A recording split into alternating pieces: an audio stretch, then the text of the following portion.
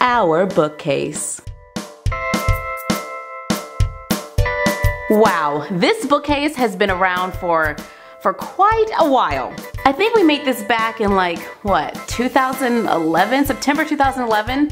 So that's like, what, 3 years ago? Oh my goodness. Wow.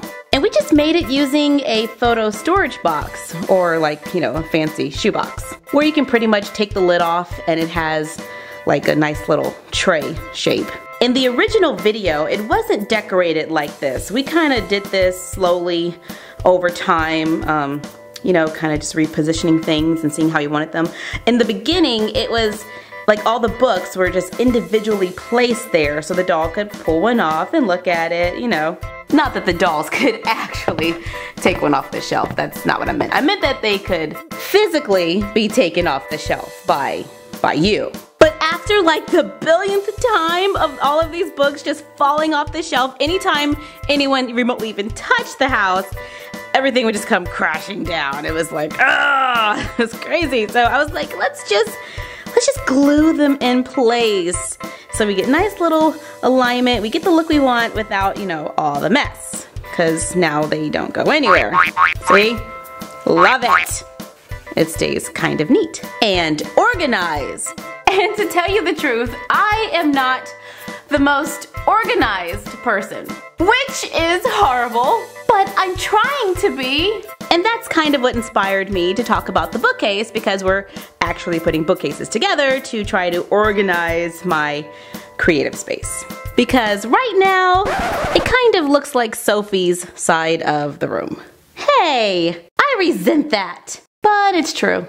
But the funny thing is, now that we're getting, you know, all organized, I actually can't find anything. I wanted to do a video on our guitars, but I couldn't find them.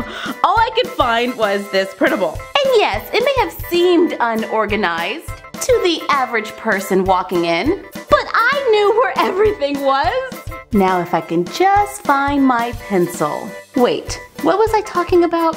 Oh yeah, the bookcase. Okay, this is a great place to show off all your doll's little knickknacks and tchotchkes, things that you really want to add a lot of detail to the room, but necessarily want all over the room. So that's why we glue everything down. But anyway, we filled the shelves with several of these little books that we made using cardboard and newspaper. We found tons of little pictures of books in the newspaper, and that made fantastic covers for our little books. And then we have like some nail polish here, which is from our doll makeup video, or vanity video. I think it's from the vanity.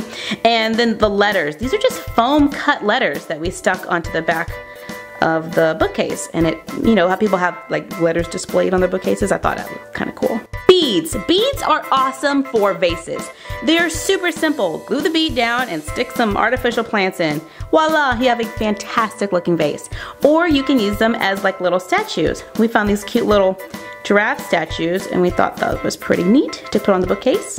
We have DVDs and Blu-rays from our doll cell phone Blu-rays and DVD video, or DVD, Blu-ray, and cell phone. Okay, it's one of those. And I actually haven't seen most of those videos. Folded up fabric on the bottom that has been glued in place. Looks like little throws. So maybe your dolls need like something like a blanket to cozy up with when they're watching a movie.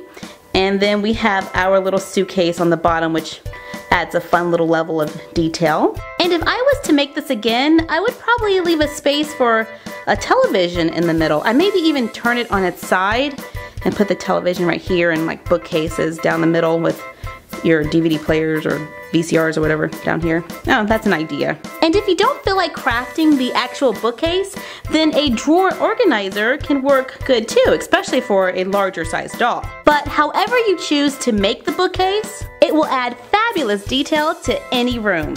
It even looks pretty good in the beach house. So we hope you have as much fun as we did making your own doll bookcase.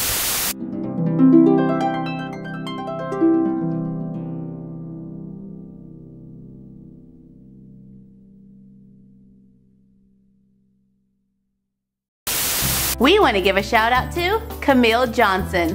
What's up?